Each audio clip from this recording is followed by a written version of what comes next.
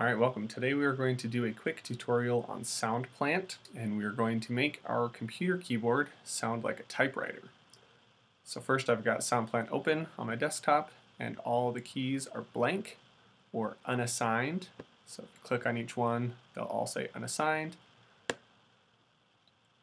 And I've downloaded a typewriter key sound. So I'm just going to drag it over. We'll assign it to the 1 key for right now, and this is what it sounds like.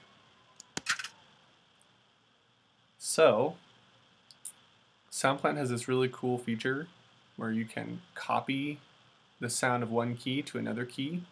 So first you need to click on the key you want to copy, and then you click Copy Key and drag it over to the next key that you want that to be assigned to. So now they both sound the same.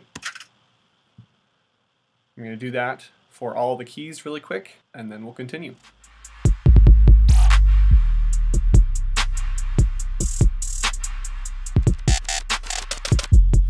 Alright, so now that I've assigned all of the keys to be the same typewriter key sound, I can type various random keys, and they will all sound the same.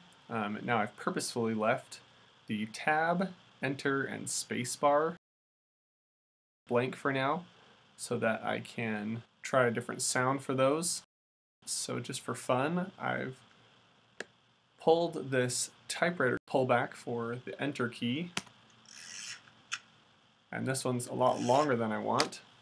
So I've already decided that I wanted just this section every time I click enter. That way it sounds like the pullback of the typewriter. Now for the spacebar, I went with a cowbell, and I don't want it to be quite that long. Every time I press the spacebar, it will sound like this. And for the tab, I thought, why not make it a duck? I just want this first one. I'm going to go ahead and trim that. So now, when I click it, this is what it sounds like. Now as you're typing, you've got various sounds. Now another great feature about Soundplant is that you can use it in the background so that as you're typing in other programs, you can keep these key sounds.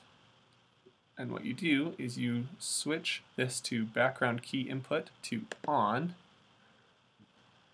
so that as you are using other programs, it will continue to sound like a typewriter.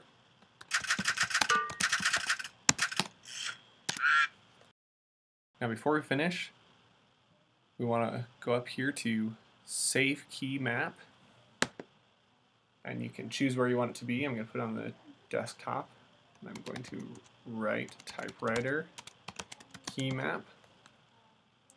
Click Save.